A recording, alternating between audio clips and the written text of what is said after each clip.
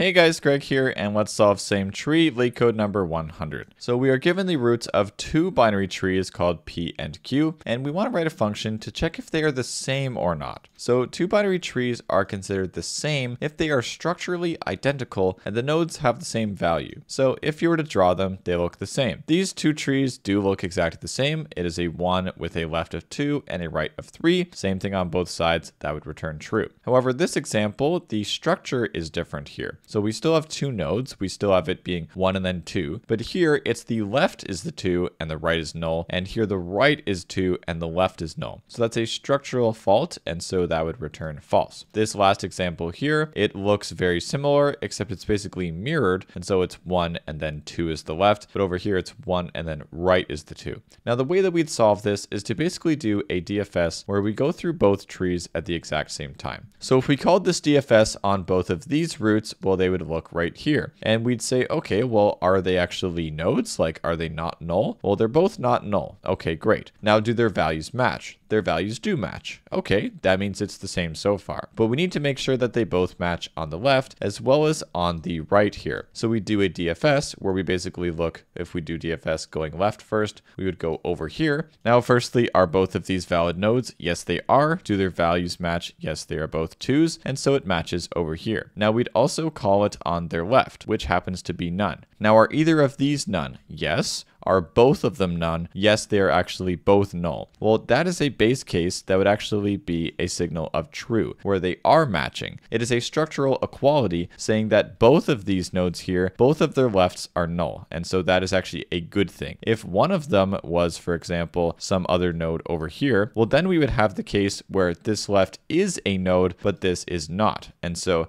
there is a structural difference here. And so that would be a false signal because one node is there and the other is not. Okay, but let's pretend that this wasn't the case here and that this node wasn't there. Great, we would have found that both of these lefts were null. That's a good thing. We'd find that both of their rights are actually null, and so that balances out as well. So if that were the case, then this left actually would balance. Does the right balance? Well, over here, we would see that, oh, actually no, these are both nodes, but their values are different. And so the right side has an issue, and so we'd want the total answer again to be false because the right did not balance. Okay, so that's basically the idea here. We would do this DFS where we travel both trees at the same time. If we ever find a structural difference or we find that the node values are different like this, then we'd want our overall thing to return false. Otherwise, if everything checks out, then we should be returning true.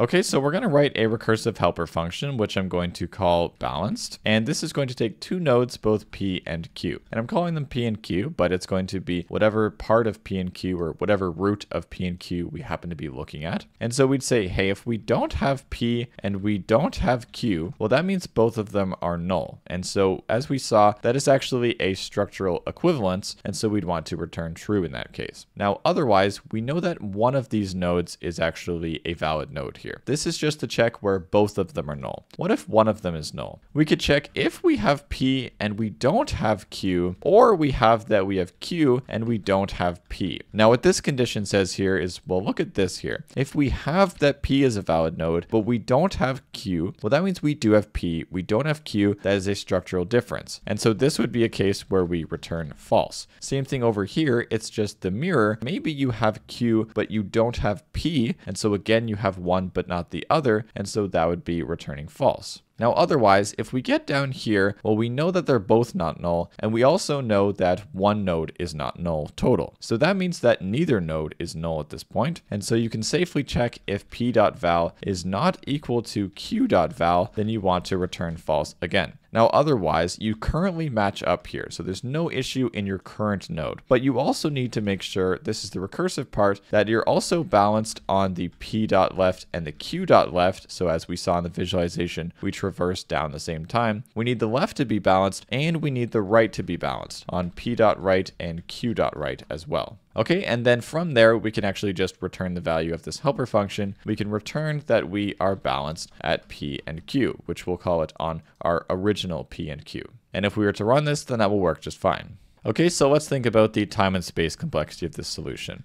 Well, the time complexity is basically just going through each of the trees. So we're doing a depth first search through both of the trees at the same time. That's basically just 2 times the work of a normal DFS. And so if they're different trees, let's just say that n is the number of nodes in P and m is the number of nodes in Q. So n and m. This is definitely not going to take more than O of n plus m time. So that's basically just saying we're visiting both of the trees. Okay, and the space complexity, this is ultimately doing a depth first search, and so we need to consider the call stack, the recursive call stacks. We'll call this big O of HP plus HQ. So that's basically that you'd have the height of the P tree open, and you'd also have the height of the Q tree open. At the very bottom of our call stack here, you would have their heights open, and so the recursion would take up space, therefore that is the space. And by the way, a lot of people would consider just n to be the number of nodes in the bigger tree, so you could just say this is big O of n, and then you could also just say the space is big O of h, or again, like the height of the bigger tree. So this is probably what most people would write,